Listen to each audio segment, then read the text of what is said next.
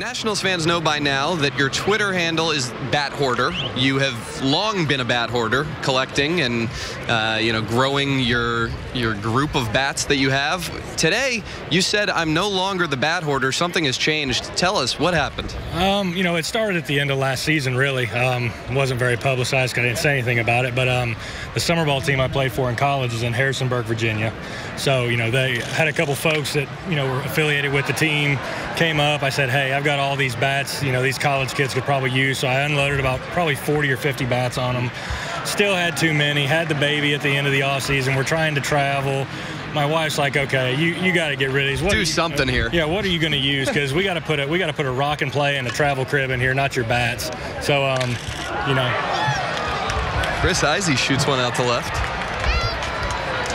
Now that in a little better situation where I don't have to worry about baseball bats so much, I decided to unload a bunch of them today before we put them on the truck. And a lot of guys do the same thing. Just I put it out there on Twitter. So hopefully they'll go down there and the minor league guys will use them and they'll enjoy them. A nice little gift. At its worst, how bad did the hoarding get?